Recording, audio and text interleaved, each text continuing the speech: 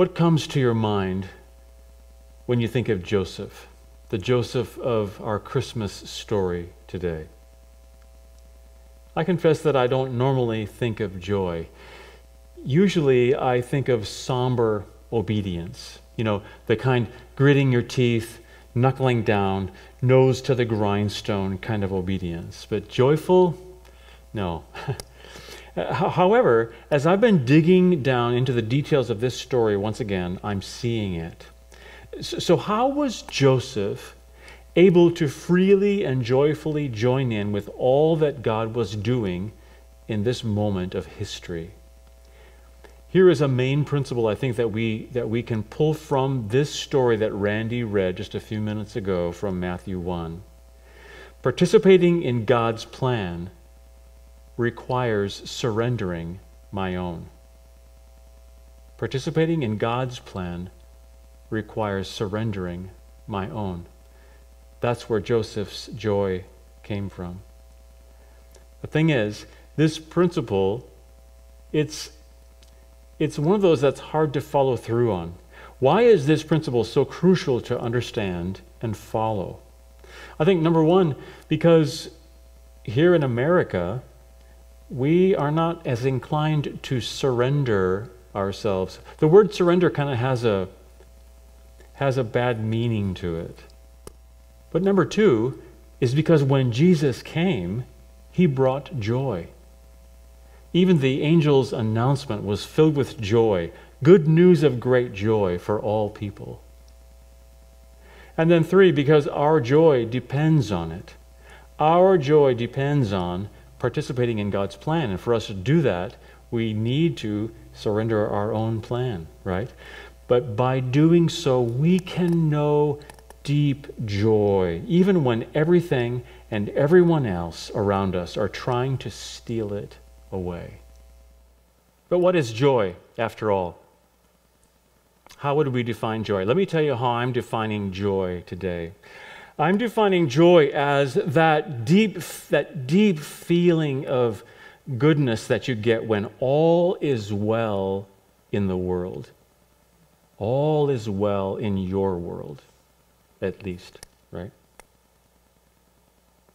In the story Christmas Eve, which was a TV movie that was done a number of years ago now, Loretta Young played the character of a grandmother who was her name was Amanda Kingsley. Anybody ever see Christmas Eve?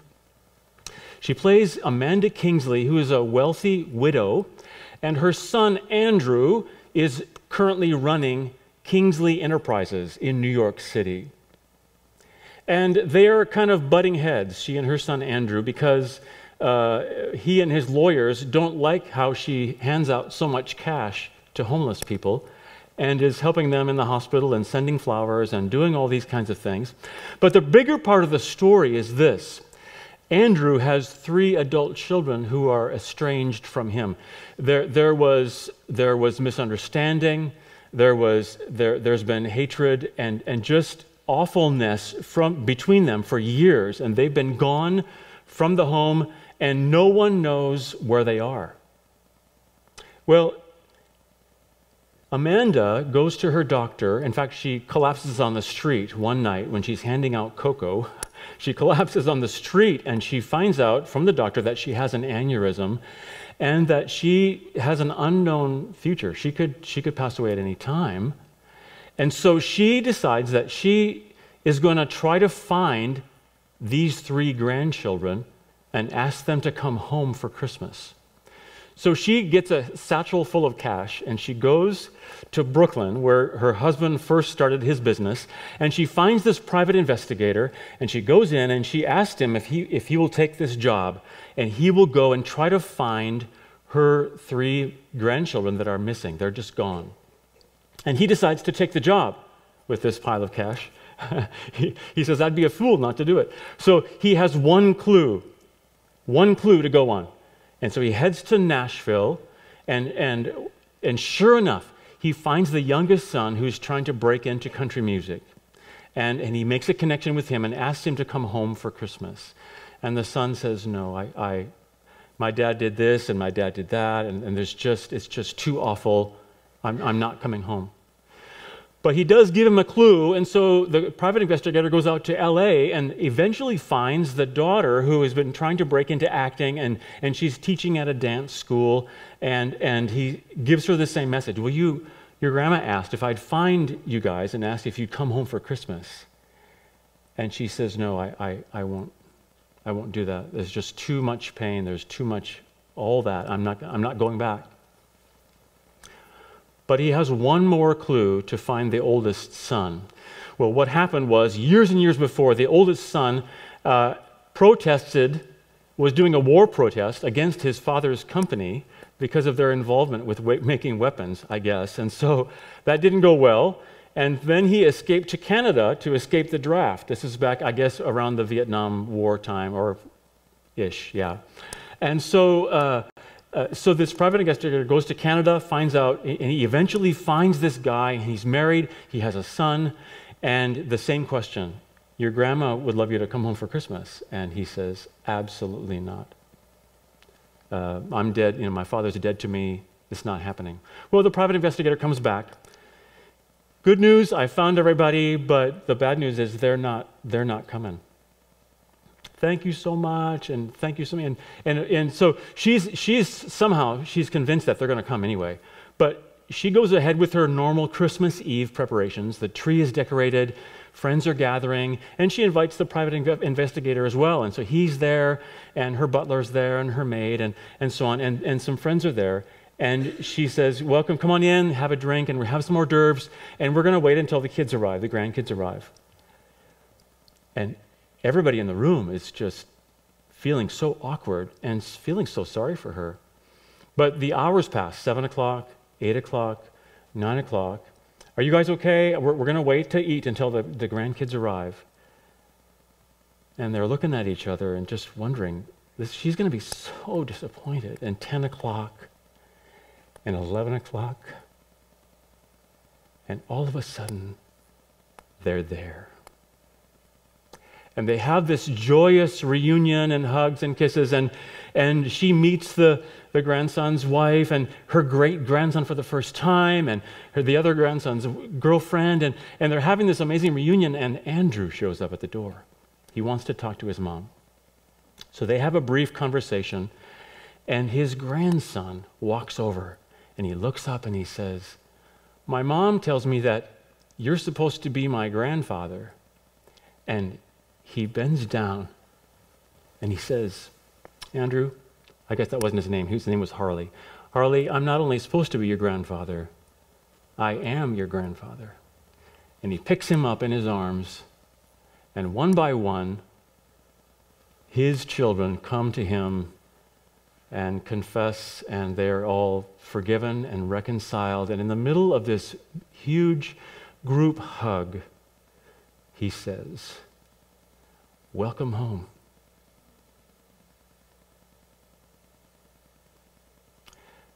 It's the most joyful scene I've ever observed in my life in a movie. How was it possible for the Kingsley family to feel so much joy in that moment? Well, all was right in their world after so many years. And they were filled with joy.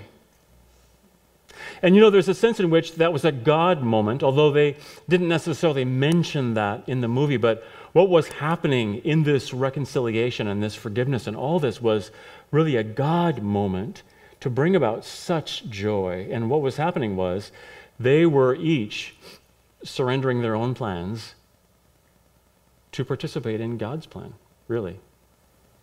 And that's what we're going to see Joseph do here. That's what we see him do, like we did Mary last week. Participating in God's plan requires that I surrender my own plan. Well, Joseph had a dream, right? But I don't want to talk about that dream quite yet. I want to talk about the dream that he first had. Let's talk about it. Now, the birth of Jesus Christ happened this way. This is how Matthew records it. While his mother Mary was engaged to Joseph, but before they came together, she was found to be pregnant through the Holy Spirit. Pregnant? Pregnant? Mary is pregnant? we need to realize that at this moment, Mary's the only one who knows that the Holy Spirit is the cause of her pregnancy. Joseph doesn't know that yet. Joseph only knows that she's pregnant, and she doesn't believe she's done anything wrong. In fact, she's excited. Has she lost her mind? Is she blocking out memories or something? What's going on? His dream of being proud of his wife and his family is getting blocked. His plans of being respected and honored in his hometown are being smashed.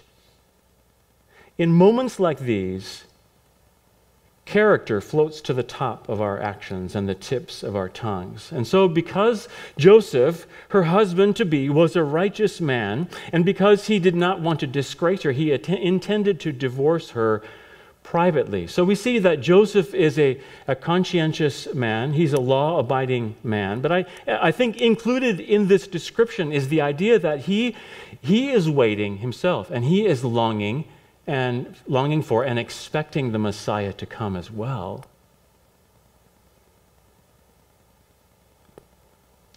He appears to be a gentle and compassionate man, and he doesn't want to make a public example of her. He may end up taking on some of her shame, some of her disgrace, and he may lose most or all of the dowry that he paid for her. One Bible scholar says this: Joseph had three choices at this point. Number one, he could expose Mary publicly as unfaithful. In this case, she might suffer stoning, although that was more rare in the first century. Choice two, he could remain engaged to Mary, betrothed to her. But this choice, it appeared to Joseph to require him to break the Mosaic law. Three, he could grant her a divorce, in which case Joseph just needed to hand her a written certificate in the presence of two witnesses. But Joseph is carefully turning these things over in his mind. In fact, my guess is he can think of nothing else at this point because he's a thorough and wise man. And so he's quickly thinking through all of his options. Joseph's own natural response to this crisis, though compassionate and gentle, falls short. You and I may be righteous, we may be faithful, we may be all around good folks, but all of our efforts also fall short. Your dreams still fall short. Joseph is at a crucial point of decision here, and he doesn't even realize the weight of it. Will he choose to push Mary and thereby Jesus away? Or will he choose to draw them in and draw close to Jesus? What about you? What dreams are you holding on to? Is your dream based on your own ideas and your own intellect and your own understanding? Does it depend on your character to carry out your dream? Is your dream worth pushing Jesus away to receive it? What will you choose? You know, sometimes we have the opportunity to lay our dreams down in order to receive something greater, but sometimes our dreams just crash to the ground.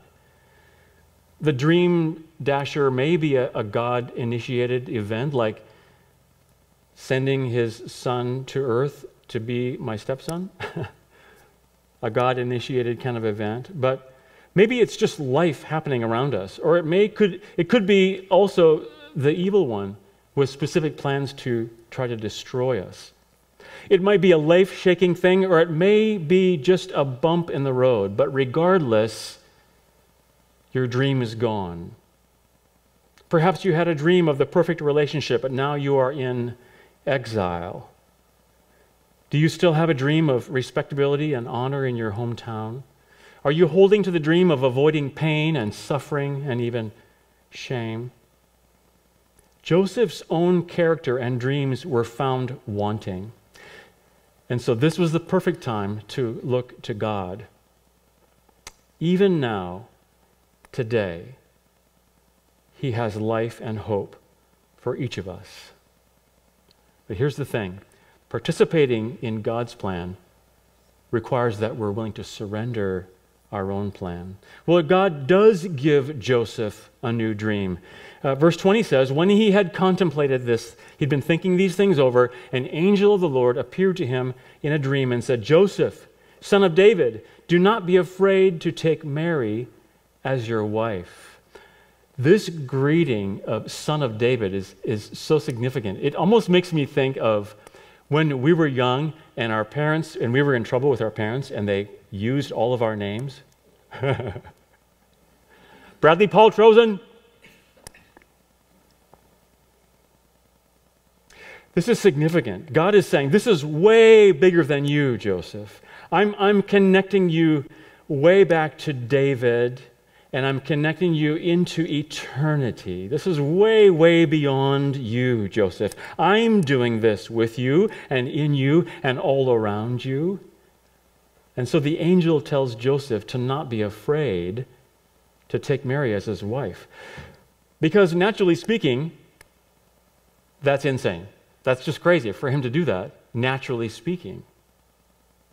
It almost makes me think of the story of Hosea. It's not like the story of Hosea in every way, but God asks Hosea to do something pretty crazy. He asked Hosea, the Old Testament prophet, to go to the slave market and buy back his wife, who's been acting as a prostitute, to demonstrate God's amazing love for his people Israel, his unfailing love. But this is crazy. This is amazing. This is the impossible dream that he's having. Don't be afraid to take Mary as your wife, because the child conceived in her is from the Holy Spirit. She will give birth to a son, and you will name him Jesus, because he will save his people from their sins. Oh, so she was speaking the truth.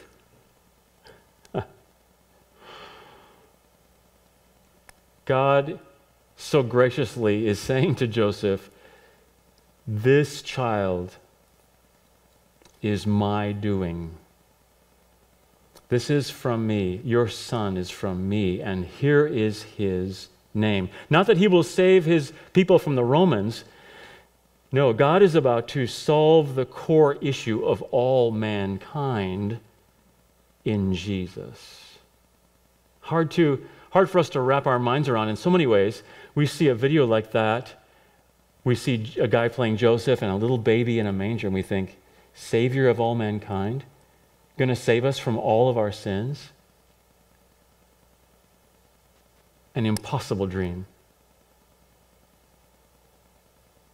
But then Matthew, like he often does in his gospel, he connects the Old Testament to the New to help show his people, the Jewish people, and that was his primary audience, Matthew writing to the Jews, showing them how Jesus met all the conditions of being the Messiah. And here's another one of those in verse 22. Matthew says, this all happened so that what was spoken by the Lord through the prophet would be fulfilled. 23, look, the virgin will conceive and give birth to a son, and they will call him Emmanuel, which means God with us. And so Matthew connects Jesus to Isaiah's prophecy, which is crucial for the Jews, and he connects Jesus to God, which is crucial for every one of us. God with us, the most preposterous dream of all, that God would come down and be with us. We've already sung about it this morning. But Paul said in Galatians 4, he said, but when the fullness of time came, God sent forth his Son, born of a woman, born under the law, so that he might redeem those who were under the law, that we might receive the adoption as sons. And I love that because Paul flips the thing around, right? Because Joseph is about to adopt Jesus as his son and be his stepfather. And then Jesus adopts us. He adopts Joseph and Mary. He adopts all of us into the family of God. Ah, the power of a dream. I have a dream that one day this nation will rise up and live out the true meaning of its creed. We hold these truths to be self-evident, that all men are created equal. I have a dream that my 4 little children will one day live in a nation where they will not be judged by the color of their skin, but by the content of their character. I have a dream today. I have a dream that one day every valley shall be exalted, every hill and mountain shall be made low, and the rough places will be made plain, and the crooked places will be made straight. And the glory of the Lord shall be revealed, and all flesh shall see it together. Martin Luther King Jr. had a dream, and every time he spoke the good news of great joy, he brought hope to people everywhere. The power of a dream in someone's life, a message from God. My hope for us today is that we're living the dream, not the American dream, living God's dream of amazing grace to all of us, to all of you, planned since before time began. Again, Paul says in Colossians 1, "Of this church I was made a minister according to the stewardship from God bestowed on me for your benefit, so that I might fully carry out the preaching of the word of God, that is, the mystery which has been hidden from the past ages and generations, but has now been manifested to his saints, to whom God willed to make known what is the riches of the glory of this mystery among the Gentiles." And here is God's dream. Here's God's dream for us here today. Christ in you, the hope of glory. Christ in you and you in Christ. To be adopted into Christ. Beyond that, any other dream he plants in our hearts is simply his goodness and grace to us. It's frosting on the cake. But I urge us to listen for his voice, because the good news of great joy extends far, far beyond us. Our church, our local church, exists now for those in our community who are not yet part of God's family. He's always asking us to think, to speak, to act by faith. And we're always inclined to think and speak and act by our senses and our emotions. But those who have experienced the forgiveness and grace of God are free to love and serve by faith, not out of fear. Remember that your Father knows you the best and loved you first. Let the joy of that thought be the reason why we're getting to know him better and better, because he has made the joy possible. Participating in God's plan requires surrendering my own. And when Joseph hears this dream, he goes all in on all the dreams of God, all that God has for his life. When Joseph awoke from sleep, he did what the angel of the Lord told him.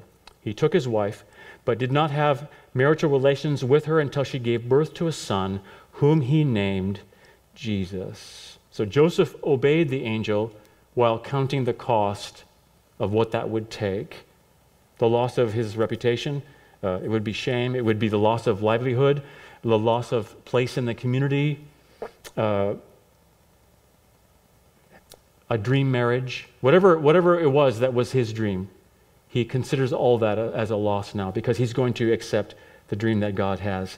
He obeyed while counting the cost. He obeyed not even knowing the end of the story, because what does he know at this point? He knows that this is a God thing. He doesn't know hardly anything else at this time, but he obeys what he knows, what's been revealed to him. Kind of like Abraham. When God called Abraham to leave where he was, leave his family behind, and go to a new land, Abraham didn't know what was going. He didn't know where he was going. He didn't know the end of the story, but Abraham obeyed in that exact same way. Oh, how we'd like to know, right? I want to know all the details. I want to know what all my options are.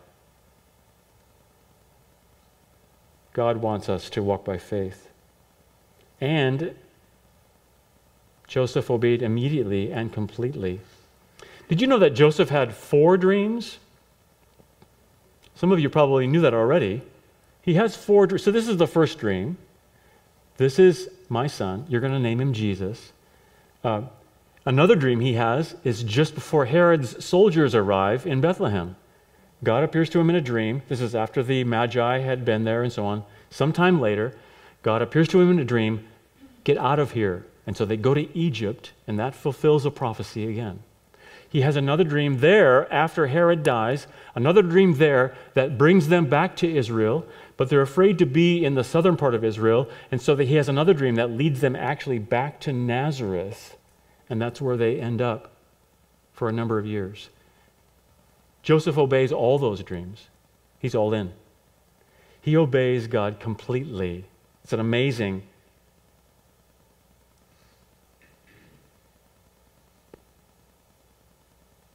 Matthew also makes the point strongly, and I think this is part of Joseph's obedience too, that Joseph and Mary were not intimate together. In fact, during this time, it's almost like he views her as just completely set apart for God's purposes and God's plans. And so Joseph offers Mary to God and says, she's set apart for your purposes and plans. By naming Jesus, Joseph takes the baby as his own. He basically adopts him.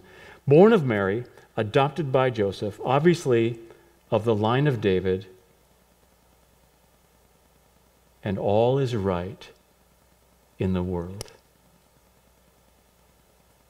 Joseph was not a perfect man, but God chose him as the perfect father to raise his son, Jesus.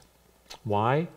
Because he was willing to give up everything to get Jesus. Are you willing to commit your dreams to God? I urge you to do so. If you haven't already, you don't know what the future holds anyway. And here's the thing, when we surrender our dreams and our plans to Him, He may just give them back to us and say, go in my name. Or He may take our puny little dreams and explode them to be bigger and more crazy than we ever imagined that they would ever be or could ever be. Why not commit the unknown, which for us is almost everything? Why not commit the unknown to the God that you can know? Be consumed not with knowing the future or with all the details, but with knowing Him instead. We can receive Jesus today, not as our baby, but as our Lord. Jesus grew to manhood, and though He was tempted like us in every way, He always remained obedient to the Father. His mission here was to voluntarily give up His life in our place and die the death that we deserve to die because of our sin against God. Believe in your heart and confess in your mouth that Jesus is Lord. He will save all who put their hope in Him alone. He will adopt you into His family. God's plan, well, that's the place of true joy. Participating in God's plan requires surrendering my own. Martin Luther King Jr. didn't get it all right. Joseph didn't even get it all right. We won't get it all right. But all along the way, no matter what comes our way, we can know the joy of walking in step with our Father. And it's even sweeter and more complete when we do it together. Amen? I wish joy and peace to you today.